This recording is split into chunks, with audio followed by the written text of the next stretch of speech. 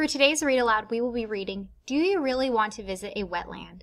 So before we begin reading, I would like for you to take a moment and really look at this cover and think about the title, Do You Really Want to Visit a Wetland?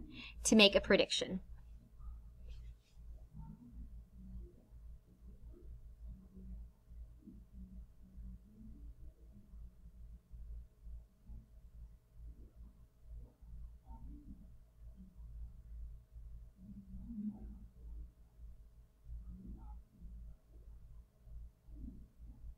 Alright, if you need more time, just go ahead and pause the video. But today we were focusing on text organization description. So remember what I told you. Whenever you have a story, it's organized a certain way. Maybe it's with chronological order, or maybe the author is focusing on description. Remember we learned authors use description to tell details about what something is like. So think of what it sounds like, what it looks like, what it feels like. Think of the senses, our 5 senses. Think of hearing, seeing, smelling, tasting, and touch, okay? So think of your senses.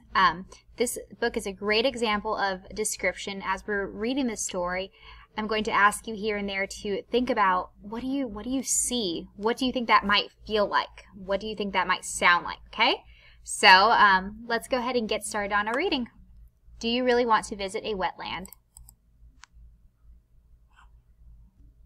A visit to a wetland would help you ace your school report.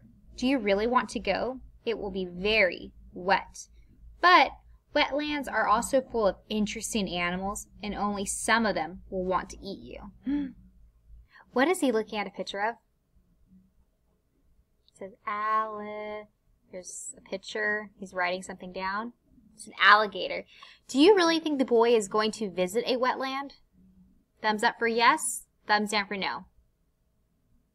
If you have your thumbs up for yes, I would like for you to take a moment and think of why you think that.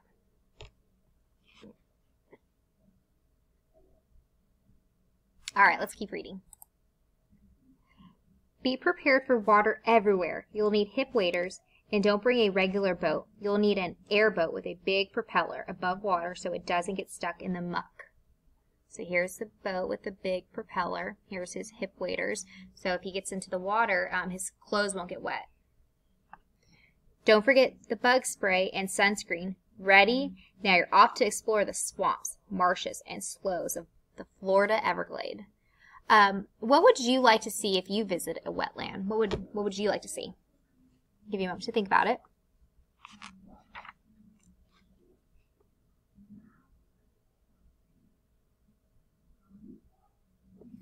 All right, let's keep reading and see if maybe we read about something you wanted to see. Start at the Shark River Slough. It looks like a big, still marsh, but the water moves through here like a slow river. We're on this page now. Don't worry, the bull sharks that the slough is named after live farther downstream. You might see rats or snakes. Uh-oh, your boat is stuck. Why do you think his boat is stuck? Do you see the mud? Remember, this boat moves through the water, right? Well, is it going to move on mud? Let's see what happens. Time to get out and push. And put on those waders. Don't touch the sawgrass. It is as sharp as a saw. It rots and forms the muck you're stuck in. Do you see his hip waders?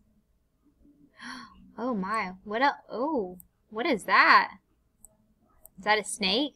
Here's a fish and a turtle. And the grass is sharp, so he's not supposed to touch it. Too bad you can't glide across the water like that water moccasin. This is a water moccasin. It's a type of snake, which is highly poisonous. Lucky for you, the snake finds a frog for lunch. And finally, your boat breaks free. Now you can continue your tour. People have drained half the Everglades to build houses and farms. Animals like the apple snail have lost some habitat. Remember when we did animal research, we learned habitat is where an animal or, creature, insect, they live, okay? This affects the food chain. Birds, turtles, and alligators need the apple snail for food. So since the apple snail had to relocate because it lost its habitat where it lives, this affects the food chain because what depends on the apple snail as food?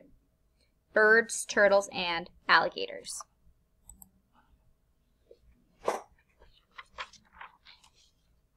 Get out of the way. Luckily, rainfall still feeds much of the wetlands. Clouds are rolling in right now. The Everglades are surrounded on 3 sides by water. That creates 55 inches of rain per year. That is a lot. That's a lot of rain.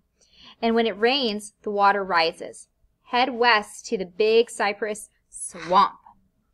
That's where he's going. See the rain coming down?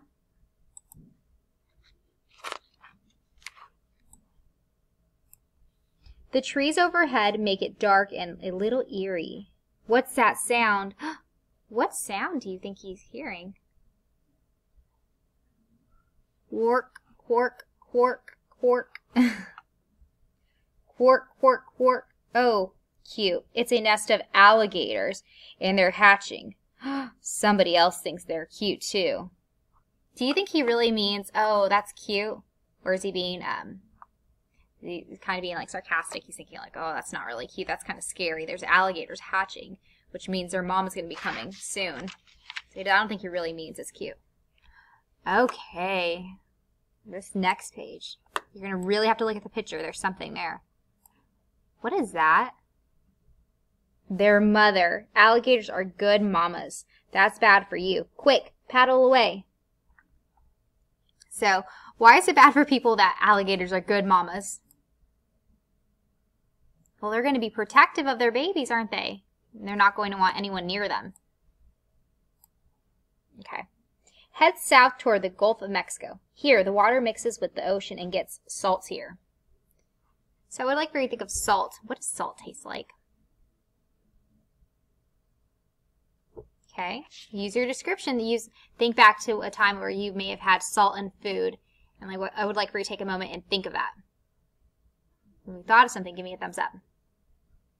All right. Remember, we're focusing on description.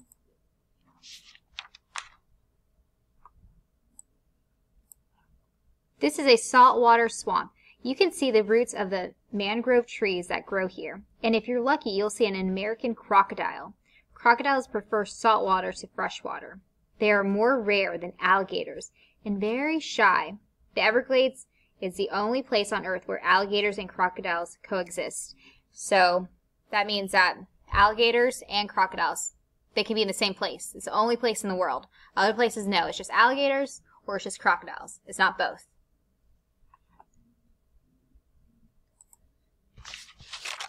The Everglades is a fragile ecosystem. If we don't take care of it, we'll lose it. Nobody wants that, right? Right, manatee? This is a manatee. Whoa, a manatee. A rare sight indeed. Now you can go home and ace your report. All right, here he is doing his report. The Everglades are awesome. All right, so if you were doing a report over the Everglades, what is something you would write about? I'll give you a moment to think about it.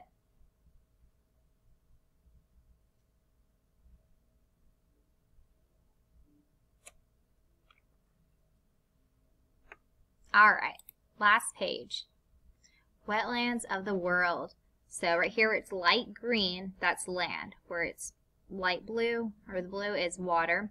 And then the darker green is wetlands. So right here is where the story is taking place in Florida. See all that?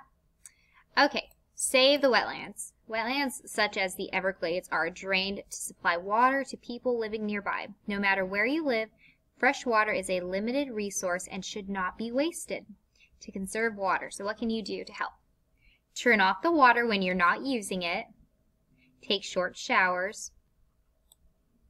All right, and so those are the 2 things I think we can really help with. So right here's a glossary. A glossary is a text feature. There's some words in the story that we came across that you may or may not have known. For example, ecosystem. Ecosystem is a community of animals and plants interacting with each other and their environment. Okay? So, I hope you enjoyed today's story. Do you really want to visit a wetland? I think it's a really fun story. talking about text organization and description. There's so much in this book. You could think of the different things like, okay, an alligator. What does an alligator look like?